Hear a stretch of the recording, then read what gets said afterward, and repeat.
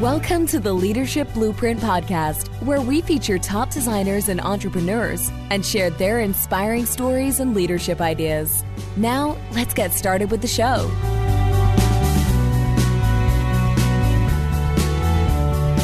All right, guys, thank you so much for attending today's webinar. This is part of a bigger series that we've titled Protecting Your Practice.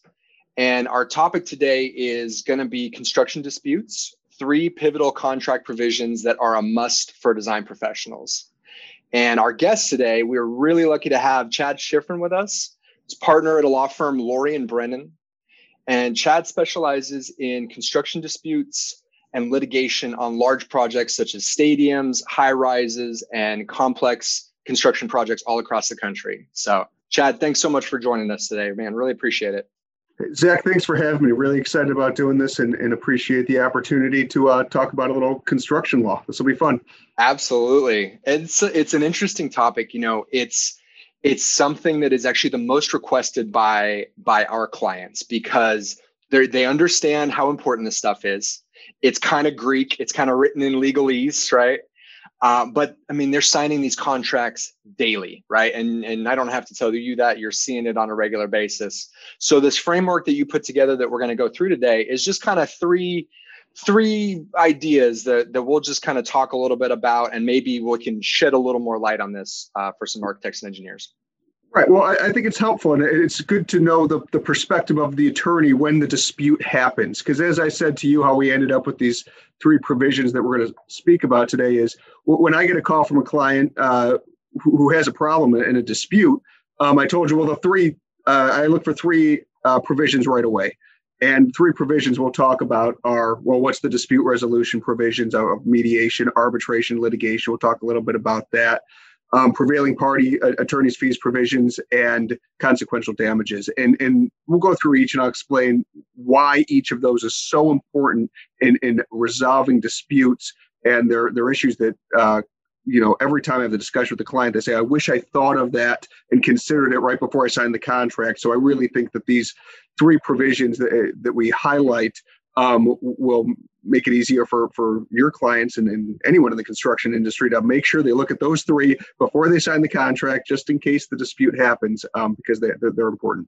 Absolutely. No, so that's a great place to start. So for our purposes here, we'll jump right in with dispute resolution. And, we're going to assume we'll even kind of look at this from this is actually happening, right? So from our end, our architect or engineer client has submitted a claim. They've had a demand of money or services against them.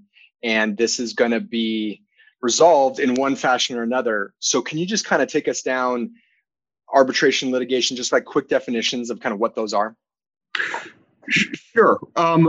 Well, first, I mean, arbitration is private, outside of court. It's essentially if you have binding arbitration, which is what we're talking about here. It's having a trial with a private citizen forming the decision, and that would be the arbitrator. So you can set your own rules. You'll generally go through you can set the rules however you want, but typically there's the AAA or JAMS or other outfits out there that will administer the arbitration and help you select an arbitrator and go through the arbitration process. That keeps it totally outside of the court system. It's paid for by the parties, something separate from litigation. Right. So to contrast arbitration to litigation is you're walking into court. Your taxpayer-funded court system that we have, throughout the country, you'll have your trial court. One big difference between arbitration and litigation is you'll have your appeal rights. If you don't like the result at litigation, you can appeal up to the appellate court. And then if you don't like it there, you can try to appeal up to the Supreme Court level. At arbitration, there's very little appellate review. The other interesting decision that you'd have to make in litigation, and this decision is often made at the time of drafting the contract, is whether you want to have a jury trial or a bench trial. A bench trial being a trial by the judge and not have a jury of your peers. Right. Got it. So you touched on a number of different things there. Arbitration, and you mentioned binding arbitration versus non-binding arbitration, right? I know on my end, I typically see binding. Do you ever see anything other than binding, non-binding arbitration? We don't. I mean, non-binding arbitration is some courts will kind of encourage it. If you're in court, and they'll send you over to non-binding arbitration as a way to settle a dispute, but that is typically for low dollar amount disputes. The construction industry, just the nature of construction disputes, you end up with higher dollar amounts and thresholds that typically don't lend themselves to non-binding arbitration. It'd be too expensive. The party's just going to appeal it. It's not going to get the resolution that you want. So no, for our purposes and for the general construction industry, it is almost always binding arbitration. Right, right. And so the positives of arbitration, and correct me if I'm wrong here, I mean, I think we're talking speed, right? We're talking getting this done in a fairly reasonable time frame. Is that? Well, I laugh because sometimes that's what the client's expectation is. But if you don't have a well-defined arbitration, depending who the arbitrator is, it can last for years and go on for a lot longer than a court case. Right. But the way I look at it, and it's really the way you'd look at a construction project in some ways, is time, which you were just mentioning. Then you got to talk about the money, because there's big differences in money and spending for the arbitration. And then the third piece, which is really the way I look at it, is kind of what I call the leverage, putting yourself in the best position to succeed and get the optimal result that you would have from the right dispute resolution forum. So let's talk through those three issues, I think, and compare and contrast and tell you a little bit about items that you should be thinking about to put in your construction contracts as you go through the dispute resolution provision. And it's also a good time to mention, we're skipping over the mediation and the meeting of principles, and there's a bunch of other provisions you can put in there that I'd recommend, but we're going to jump ahead to the real dispute. Right. So for our purposes, for our listeners, we will assume that you have had good faith negotiations we couldn't make anything happen there. And then maybe we went through mediation, maybe not, maybe we've skipped ahead, but for our purposes, we'll jump right into kind of the two main players. Right. So let's talk about time first. Typically, arbitration should be far more expedient than the court process. Part of that is you should put parameters on your arbitration provision, though, so that you make sure it proceeds timely. Some of those parameters include that you get a hearing within a certain number of days or months, depending on the complexity of the project, that you can put into that arbitration provision that will require the arbitrator to enforce that and get yourself to a hearing within 90 days or 6 months or a year, depending on the next issue we're going to get to is how much discovery you want to have in the arbitration, because again, you can control the discovery process in arbitration by agreement, and that agreement should be set forth in the construction contract.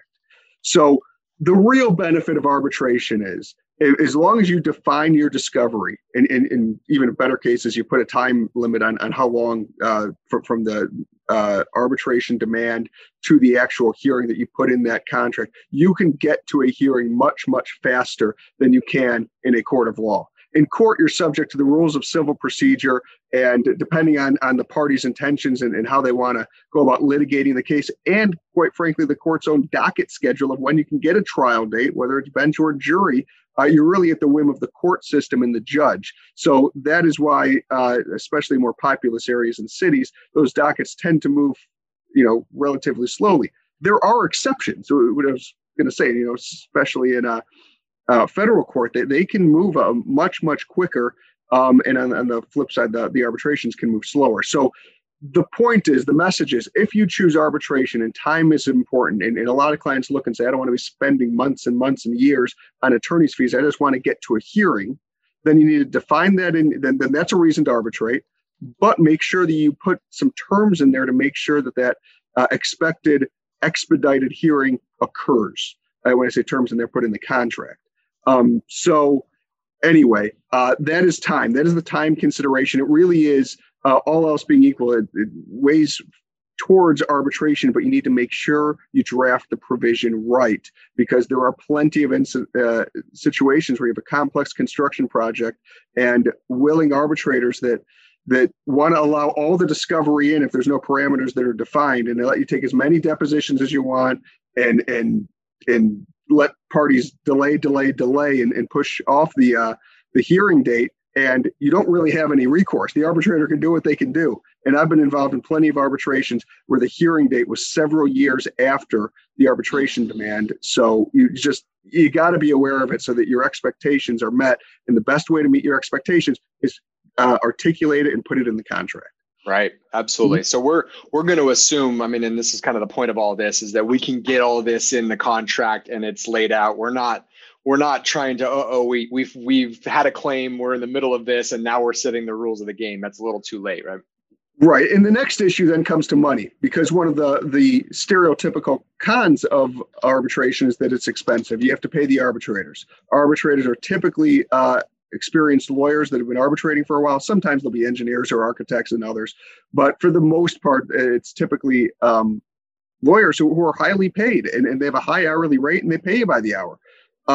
They bill you by the hour. So in arbitration, panels are typically either one panel member or three panel members. So again, that's going to have a huge price difference between it. And you need to make a decision and again, this goes into the contract and the terms. Maybe you want to only have a 3-panel arbitration if it's above a certain dollar amount, a dollar threshold that makes it worthwhile.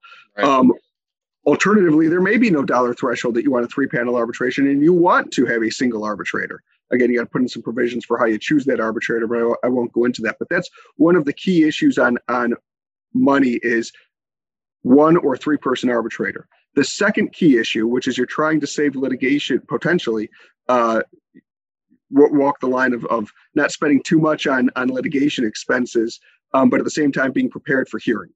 So that's the discovery process. That is the dollar suck of all the document gathering, of all the document review, of loading those documents with the e-discovery vendors, of however you do that review, taking depositions, the written discovery, and so forth, and how much time and effort and the significant cost that's involved in that.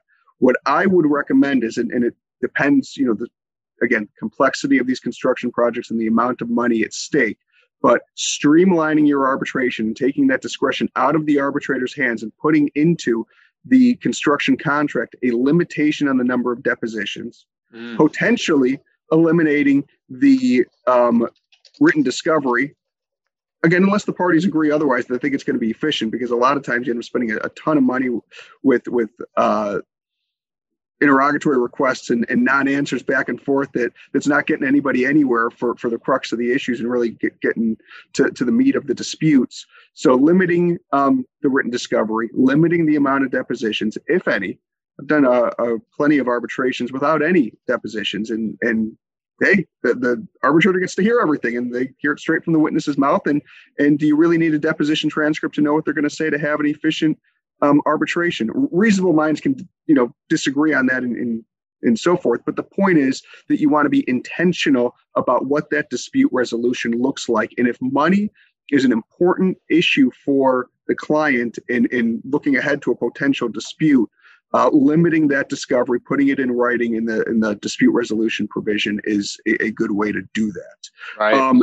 And then we get to that last factor, which as I said, was leverage, which is what type of client are you? Who are you in the community? What are your expectations and ability to fund litigation? Do you have insurance coverage and so forth? For what is your best venue? Do you want to have appeal rights, as I mentioned earlier? That is a really important issue for clients. For obvious reasons. If you end up with a single arbitrator, even a 3-panel arbitrator, which gives you a little more leeway that you're convincing 2 out of 3, and you just have rogue arbitrators who, they're going to do what they want to do, and you have to live with it without any appeal, without any review of the record of whether it was the right decision, or I shouldn't even say the right decision, a decision within the realm of reasonableness or meeting the standards of the law, whatever the standard is that you want to look at. It's a very important consideration on that appeal issue. Right. The other issue is... Yeah, Can I interrupt you real quick, Chad? When you're talking about that, one of the knocks that I have heard on arbitration, binding arbitration as a dispute resolution, is arbitrators, in an effort to keep things speedy, have a tendency to what we'll call King Solomon split the baby, right? We've got 3 parties, 5 parties, 10 parties involved. And rather than spend tons and tons of time, like we were kind of talking about, in the court system, we're going to make a pretty quick judgment here. And if you're a client that is coming into this thinking that maybe you have zero fault or a fairly low percentage of fault, you might get hit with 33% of fault just because that's the way it shook out, and it's binding, right? There's no appeal rights there. Can you talk just a little bit about that? Sure. It's always a concern, and there's I've heard that from a number of clients, and there's validity to it. There's no doubt about it. The flip side of that is this, though. Judges and juries can do that as well. I don't know that it's unique to arbitrators. I guess they have a little more power, and they don't have to worry about the review, the appellate review. So people think they're more likely to play a little Solomon's justice. But that's just the reality of taking a dispute up and not resolving it and taking it to a decision maker. The other risk is the decision maker goes fully on one side when you're expecting some Solomon's justice or something. Those are all inherent risks of not resolving a case short of a final determination. I'd also add that's one of the reasons why vetting of the arbitrator is so important. It really is. Those in the industry have either experience before the arbitrators or resources to times you can interview the arbitrator before you retain them and so forth. But you have to, again, depending on what your interests are and what the needs are and what you're looking for out of that final decision, those are things that you should be, cognizant of, and who and why you're selecting the arbitrator or arbitrators, and that's a very important process. Awesome. That was great. I didn't mean to cut you off in the leverage. Go ahead. Yeah. No. I was just going to say the dispute forum, setting aside time and money, may be very significant to clients. Arbitration has the benefit of, and it's not automatically, but you can work and put it in there to have it be a confidential proceeding if you want it to be. Mm-hmm. So you have to consider in court, those are publicly filed documents. I get reports of what was filed in my county every single day. I know everyone that's been named in a lawsuit in inside and outside of construction. So it becomes a matter of public record. The other consideration is the juries. If you're a large employer in the area or have a good reputation in the area, or for whatever reason, you may want a jury trial. If you are someone who really just believes in particular the equities of your situation of whatever that dispute is. And I know that you don't know that at the time of the contracting, but the way you conduct business and where the disputes end up, that you want to present that to a jury rather than again, stereotypically, but it's who you end up with, older men or women who have been in the industry for a very long time and know the industry and make their own assumptions and biases, which is the arbitrators. You may want it to be a lay person who just sees the world as you see it, or not as you see it, but as a lay person would see it, who's outside of the industry. And as you explain it to your relatives or whoever else at a family party or friends or whoever, you may want that opportunity to talk to a jury because that's how you conduct business. So again, those are just additional considerations as what forum puts you in the best spot. The last point on that is it goes back to something you said earlier, where you may want a jury there to help encourage resolution and settlement. That jury really is a black box. It's very difficult to predict. And if your interests are, look, the reality is most cases settle. And what is going to result in more favorable terms of that settlement is if you think that dispute will ultimately go to a jury, which who knows what's going to happen, as opposed to an arbitrator where the parties tend to think that they have not to say they're always right, but they tend to think during the process, oh, this arbitrator who's been in this industry and knows the law this well, they must rule on my side. They're going to love my arguments because they see the world as I do. Both sides kind of get trapped in that. It's just another consideration that clients should consider. Gotcha. That was great. There was a lot to unpack there. That was perfect. So yeah, whatever. We'll keep going. Yeah. Yeah, I was gonna are you okay jumping into number 2, prevailing parties? Yeah. Okay, so we've got prevailing party attorney's fees or attorney provisions, factors that determine whether or not we agree with fee shifting, and from an insurance standpoint, I tend to ballpark somewhere between 60 as high as 80% of any insurance claim is going to be attorney's fees, right? It is going to be the dollar amount that we are paying attorneys and the process we just talked about in discovery, right? And all the proceedings that come along with that. And that adds up very quickly. So can you talk a little bit about that? Yeah, I can't stress this enough. And so many clients don't appreciate it or realize it when they're negotiating the contract, the significance of the attorney's fees provision when and if a dispute occurs that doesn't get resolved quickly. Those attorney's fees can add up or exceed the value of the claim very quickly. It's an enormous hammer if you prevail at arbitration or trial and hit the other side with attorney's fees, in particular if they're not covered by insurance. And all of that leads to incredible leverage for settlement discussions, one way or the other, because both sides are going to believe in their case, but who can handle the exposure of not only with the underlying dispute, but that hammer of those attorney's fees, and what does that do to those settlement discussions? Because again, sure, most cases settle. That's just the reality of the world, and in particular of construction disputes. They're very sophisticated parties. They understand risk. I mean, that's what construction's all about. They know how to deal with the risk. And the uncertainty of a high exposure like attorney's fees really, really does factor into settlement discussions and drive settlement oftentimes. And so you really need to think about that of whether you're better or worse off in a dispute having a prevailing party attorney's fees provision. We could talk if you want some of the pros and cons. Yeah, I was going to say, can you do like maybe a couple pros and a couple cons for it? Well, it starts with the size of the company and who your adversary is. I mean, assuming a two-party dispute, somebody with very deep pockets is going to leverage a prevailing party attorney's fees provision over someone with much smaller pockets where dollar for dollar is going to matter a lot more relative to that smaller player. So that is the most obvious consideration. And the next part is who are your attorneys? Because there's a big discrepancy in just, quite frankly, how certain what hourly rates of the size of law firms. They're using big law firms, they're using small law firms on the rate issue, also staffing of cases and so forth, of what knowledge can you get as you negotiate the contract. Who are those attorneys on the other side of the contract negotiation? I'll give you a pretty good heads up for would I want to be on the other side of an attorney's fees provision, because again, they're not all equal, and yeah, they're subject to the reasonableness which a court or arbitrator will review, but you're really again looking at a black box where a lot of discretion goes on, and so you don't want to bank on they'll just cut that big firm attorney's fees down because they're a big law firm. That's not something you want to rely on when you're negotiating the contract and anticipating being in a dispute.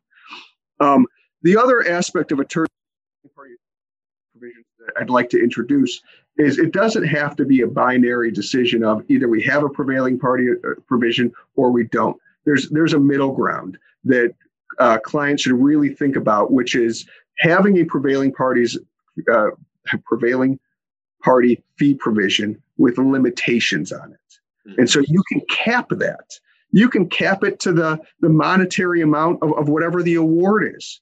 Again, depending on what your goals are in your each respective client situation, you could cap it to 50% of what the monetary value is. So then there's a little something you think that the way you handle your business is you're not going to end up in litigation unless you're absolutely right and you're chasing somebody. So you want to make sure you have a fee provision, but you're also not large enough that you ever want to absorb a huge exposure. So you can cap it and have it there, because it will have the necessary leverage and hammer effect to do something in negotiations. If you're, say you're an architect who's owed money and has to pursue an owner for money, but you don't want to have the big exposure, which occasionally happens when architects sue the owner and the owner was lying down, but now all of a sudden they found an error and omission and they blow this case up and like, oh my goodness, and now they're just really threatening you with those prevailing party attorney's fees. So again, depending on who you are, and you really think about it, you can do that. You could, in addition to the cap, you can help define what does prevailing party mean.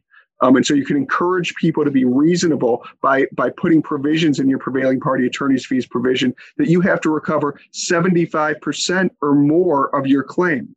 Well, that's going to discourage owners from blowing up their claims. Same for architects or contractors or whoever, because they're going to want to be able to recover that attorney's fees provision and hit that 75% mark. You could do 51%, which is a little more the norm, where people think 51% is prevailing and less than that isn't. But you should think about that sliding scale and what your goals are, and then try to negotiate that into your contract, and not just think to yourself that I either have massive exposure on prevailing parties' attorney's fees, or I don't agree to one and I have none and have to front the costs, even though I feel strongly and I'm right in having to pursue this claim. So those are considerations that a lot of clients don't think about, but we're trying to see what we're seeing more and more of that in construction contracts. Yeah, no, that's perfect. And that's actually one of the biggest knocks I've heard on prevailing parties is if it's not defined, who prevailed? Like, how are we talking about who prevailed? Is it 5149? Is it a dollar amount? Is it if you made an accusation against me and I think I'm 0% at fault and you proved I'm at least 1% at fault, then you've won because you proved that I am at least a percentage point at fault. There's just so much to unpack there. So just defining it, right? Just from the beginning. Well, that's right. And again, people in the construction industry, we deal with them all the time. They prefer certainty. They don't want to have that risk, that unknown. And so to your point, it's discretionary. The judge is going to decide whether right. you prevailed or not, right. Substantial success on the merits or whatever the standard is in the jurisdiction you're in. So yeah, that's what we'd encourage, the certainty in the contract, and everyone then knows where they stand. Gotcha. Any more thoughts on prevailing parties before we jump into the last one? No, I think that's good. There was a lot packed into there, so that was great. Last one, very, very, very good, important one to talk about is a waiver of consequential damages. So let's just start. Can we start just by defining what are consequential damages, right? Right. So in any dispute, and you go to court, you got to prove up your liability entitlement damages. Typically, breach of contract cases, that's what most construction disputes are. And on the damages portion of that, damages are really segregated into two categories: direct damages and consequential damages. The direct damages are the damages that directly flow from the breach. So if you have to repair and replace something, what's the repair and replacement cost? Consequential damages they're differentiated because they are reasonably foreseeable from the breach. Mm-hmm.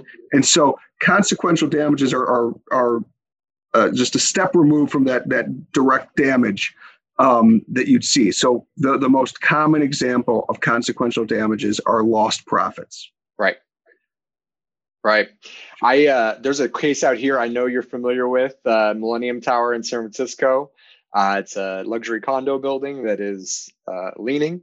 And one of the biggest cases to come out of that, there were some very famous people that owned condominiums in that complex. Joe Montana, former quarterback of the 49ers, being one of them. He sold it to a then San Francisco Giant, Hunter Pence.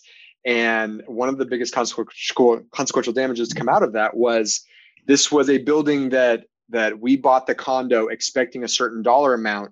Now it's in the news. Everybody knows about it. There's no way I'm going to sell it for what I bought it for, let alone, make any money on it and have it appreciate the way that real estate should in San Francisco. Therefore, I am bringing suit against you.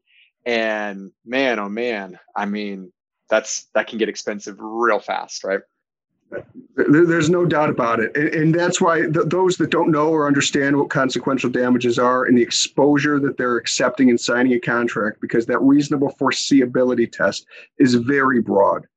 The AIA, reformed their contracts where they really inserted the waiver of consequential damages into most contracts. And it did that, I think, in the early 90s. I believe I have this right, but if I don't, there's a casino case out in New Jersey that's a very famous consequential damages case of what could happen. If I'm remembering it right, I think it was at the Sands Casino in Atlantic City, and a contractor ended up getting hit with a lost profits claim that was like 25 times its fee.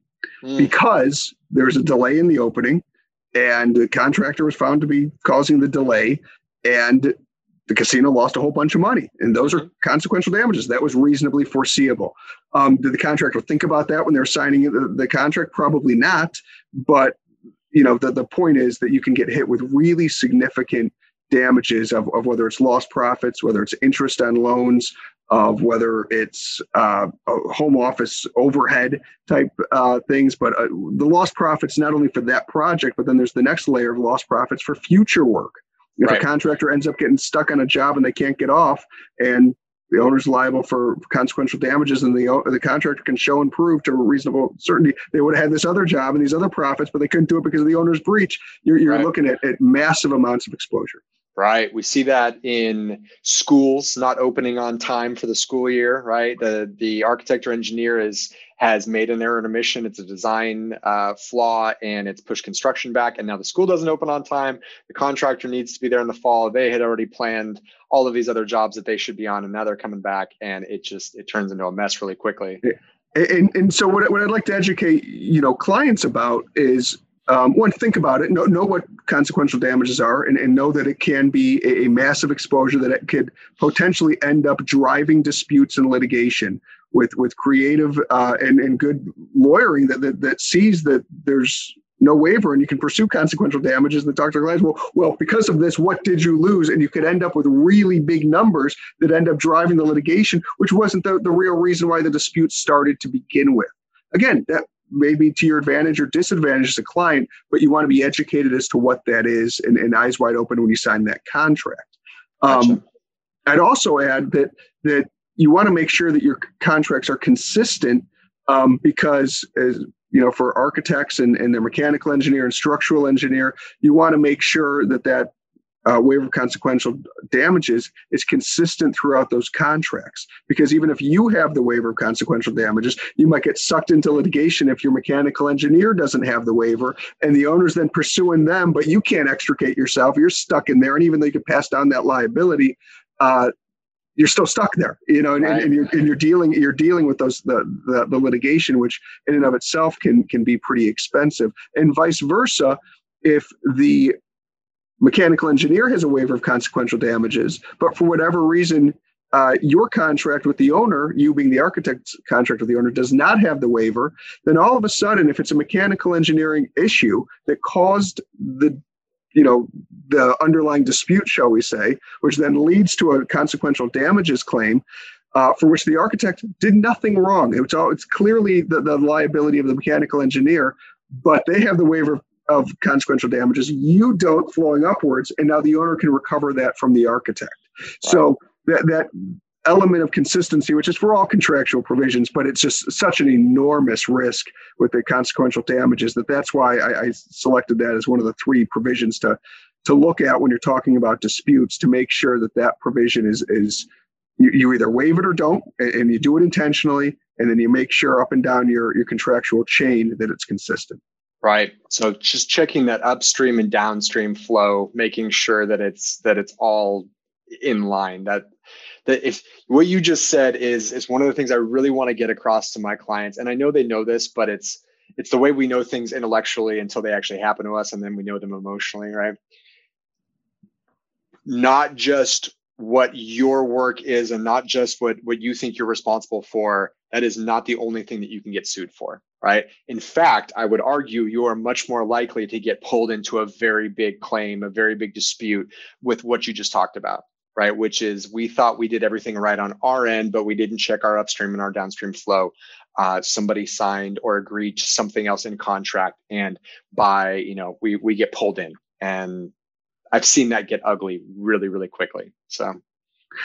Yep, you and I both, and it's the basics. You got to do the basics right. Look at those big significant provisions, and then check for consistency. I mean, it's easy to say, but you just got to do it. And as you're churning out these projects and contracts, you just have to have systems in place to check that, in-house or outside counsel or whoever, because the ramifications of not doing those basics right, to your point, we've seen it. They're significant and potentially very expensive. Right. Awesome, Chad. Any closing thoughts on any of the three? Anything in closing? No, I think I just summed it up. It's you got to have processes in place to make sure you get it right. You do what you can at the time of contracting. So many clients, we have so many disputes that come to us in the middle of the dispute and said we're worried at the time of getting your contract done right. And so it's an old story. I've been saying it for years, and yet it keeps happening. But that's the way of the world. So to the clients that take the time and are willing to spend a little energy and a little bit of money to get it right on the front end, they see the long-term benefits. That's, we were talking off camera about that.